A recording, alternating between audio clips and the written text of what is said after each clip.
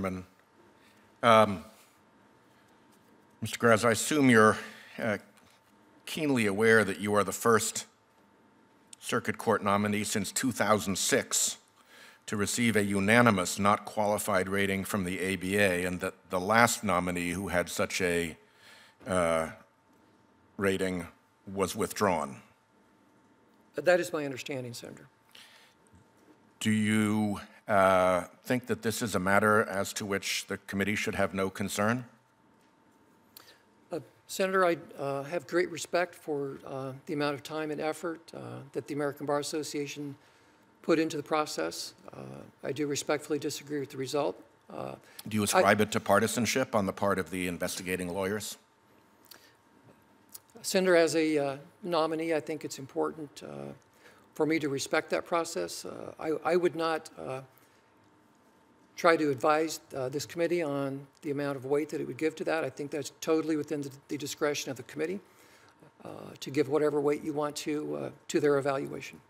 It was a 14-0 vote, was it not, of the committee of the bar? Senator, I'm not keenly aware of that. I believe there was one abstention, but that's why it's 14, because there are 15 of them. Mm-hmm. I believe that's correct. Yeah. So it's not just the two investigating attorneys, it's the full panel of 14 non-abstaining lawyers, correct? Senator, I understand that the process is that after the initial evaluation is done, that evaluation goes back to the full committee with a recommendation. And for the record, 40 of President Trump's 42 nominees have received ratings of either qualified or well qualified. So I think it would be hard for the committee to ascribe the outcome in this case to a general partisanship of the ABA process. It would not be consistent with the facts. There are a number of themes that emerge from the ABA report. The first is difficulty getting people to speak candidly about you in your home state because of what one reviewer called repercussions that they feared, and what the other reviewer called an atmosphere of unusual fear around your nomination, that you were well connected politically and that there would be repercussions that caused people to be hesitant to speak with them. That strikes me as a fairly serious matter, particularly the use of the word unusual. I mean, it's not uncommon for lawyers to want to butter up somebody who might very well be a judge and not be caught saying bad things about them. But putting in that word unusual struck me as a particularly sharp point in their discussion. Do you have any concern about why it is that so many of your colleagues would strike these interviewers as fearing repercussions or having unusual fear in terms of speaking to them candidly about you? Senator, I would have two comments on that. First of all, that comment or criticism was never shared with me by the reviewers, and so I have no idea, where that may have come from. On the other hand, it's my opinion that all members of the bar should feel free to speak freely to reviewers when they're conducting this or any other judicial review.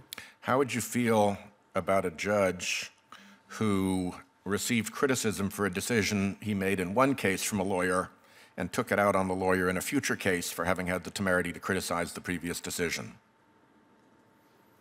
Senator, that would very clearly violate the judicial canons of ethics. Indeed. And, yes.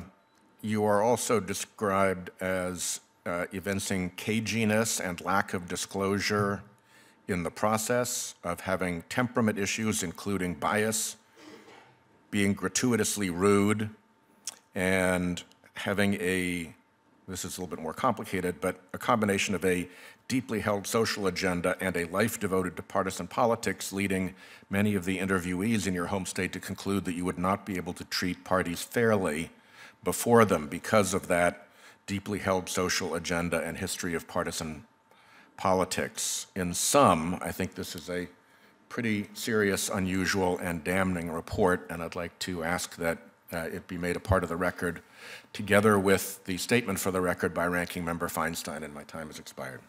So I just wanted to clarify the record that we will have, I believe on November 15th, the ABA folks come in to testify so that we'll have the chance to hear both sides of what took place in this rather unusual qualification evaluation. And I wanted to clarify one point with Mr. Grasz, if I might. Do you agree, sir, that it would be wrong for us sitting here to base our judgment of your candidacy on your religion? Senator, yes, I believe that would be a violation of Article 6 of the Constitution. And do you also agree that it would be wrong if you, as a judge, were to make decisions in cases before you based upon your religion? Absolutely. So would you finally agree that it would be appropriate for senators in confirmation hearings to assure ourselves that the nominee will not allow his or her own religious views to deny any party appearing before them fair treatment? Senator, yes, I think that would be appropriate. That's a fair inquiry, isn't it? Yeah, I am a person of faith. I am also a person of the law.